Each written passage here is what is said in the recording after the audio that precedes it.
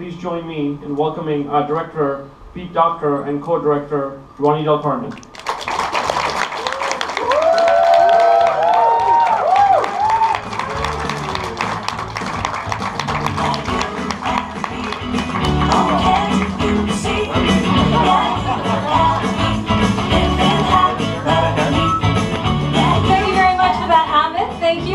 What happened to your production number? I thought we were just getting started. We haven't rehearsed.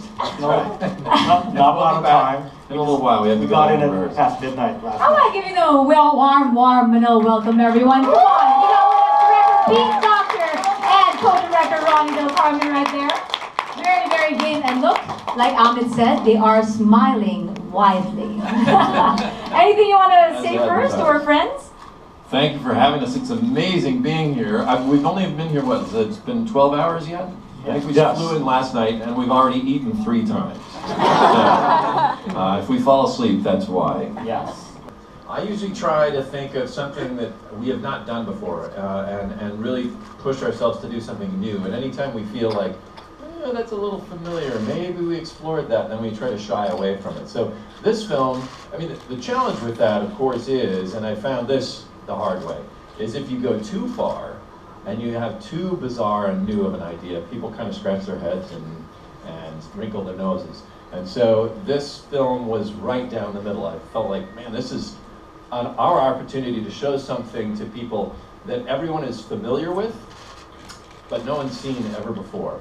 So the idea of showing how songs get stuck in your head, and why that dream you had was so weird, and all this stuff we're all familiar with, everybody around the world. That was a great opportunity for us, and we had a great time. The other thing, just in reference to your question, I think everyone at Pixar is it's a very collaborative place, and there's no way we could make these films. Ronnie and I get to sit up here and wave at you guys, but there's a team of 270 amazingly talented artists who worked on this film, and every one of them contributed in some way to what you see. And this film was a real challenge all the way along because we decided to set it not in the brain, but in the mind. So it's not blood vessels and dendrites and things. It's like esoteric stuff like consciousness and personality. And so we talk about these very abstract things, and I'd be like, in the back of my mind going, how are we going to do this? What does that look like? I have no idea. And I'd look over and Ronnie has drawn it already. He just has this amazing ability to take these feelings and put them as images that we can shoot. And so I can't imagine working on this film without Ronnie. Oh, thanks, Pete. So that's the kind of collaboration that we do. Our offices are right next to each other, so I would start a sentence, literally. What if it happened? I could go to Pete, so I could finish it. And then it would be a back and forth. And we work faster that way. Pete's the director, so he has command of the entire army of making Inside Out. I'm right beside him, behind him, kind of like waving at troops. This is what it's going to be like because the big man said so.